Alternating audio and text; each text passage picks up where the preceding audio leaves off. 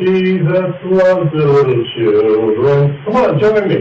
All the children of the world, red and black and white, they're precious in His sight. Jesus loves the little children of the world. Oh, thank you. I can tell that many of you, like myself, learned that simple song as a child growing up. How many of you were also taught the golden rule to treat people the way that you want to be treated? Contest master, fellow Toastmasters, and honored guests. I grew up in Jackson, Mississippi during the segregated 60s, and I was often confused and perplexed by what my parents and elders said and did on Sunday, and what they said and did the remainder of the week. In 1969, America sent a man to the moon and returned him safely to Earth. But in Jackson, Mississippi, white children and black children could not attend the same school. This confused me, and I wanted to ask, hey, Daddy, if Jesus says we're supposed to love one another, then why are you and the other parents so mad about the little black kids going to school with me? But I was just a child. You're too young. You won't understand. I did not have the courage, so I did not ask. But there was one person who would have the courage to stand up and show me the true meaning of the golden rule. In 1970, Mississippi was forced to integrate the public school system. I remember the first days of school, the white parents standing outside the school in protest. I remember the vivid image of my Sunday school teacher standing there with both his young sons by the hand, screaming at the little kids getting off the bus. Get your butt back on that bus! You don't belong up in here! In October of 1970, the protests outside of the school had faded away. But the mistreatment and the indifference in the school remained.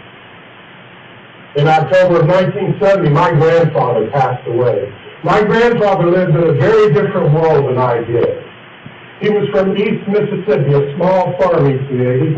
He was a mason, a respected member of his community. Everyone called him Mr. Bud. He was never anything more than just a dirt poor farmer his entire life. As he grew older, he was unable to do the little odd jobs around the house to keep the home in good repair. Mr. Ples was an area handyman who would come by and do those little odd jobs for my papa, and papa would scrape together what little money he had so he could pay Mr. Ples for his work. Mr. Ples was not much younger than my papa, and as time went by, Mr. Ples' son would do most of the work, while papa and Mr. Ples would spend their time under the shade of those chokeberry trees.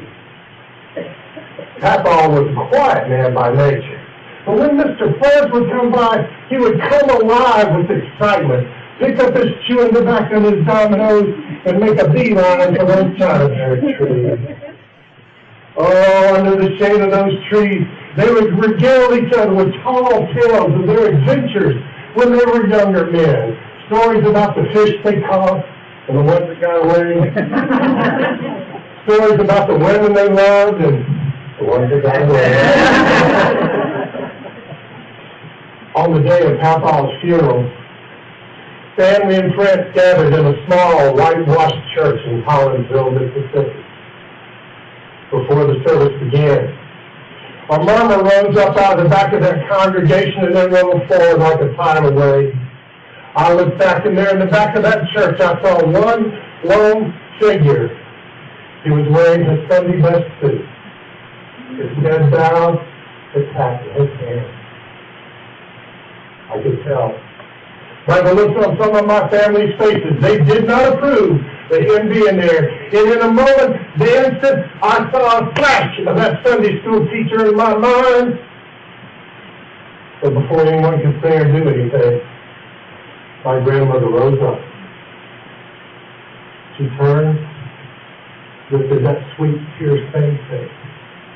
She choked back the grief in her voice. And she spoke in words that were loud and clear and heard by everyone there. Ples, you come on down here, you sit beside me. making his way to the front of the church, he stopped at my grandmother and he said, "Miss Phillips, I just wanted to come by today and say goodbye to Mr. Bud." He said, "Clarence, you were his true friend. Please step beside me and when the service is over, we'll go say goodbye together." And they did. In October 1970, my grandmother taught me the true meaning of the Golden Rule. She stood in the face of adversity to do so. Over the years, I've learned to appreciate that while government can create laws and programs to level the playing field, they cannot change what is in the heart of man. In order to change what is in the heart of man, it takes one person willing to stand up and do the right thing. This morning I stood on sacred ground and I looked at that balcony at the Lorraine Motel and I meditated on the words of Dr. King. The time is right to do right. In America today, our country cries out for leaders willing to stand up and do the right thing. It is my hope for each of you today that regardless of the challenges you face, the obstacles you need to overcome, the mountaintop you're trying to climb, you will have the courage to stand up and do the right thing. Looking back, I can say, Mama, I was watching you that day, and I learned the true meaning of the Golden Rule. Now I know we're all precious in His sight, and we need to treat each other the same way. How's that sound?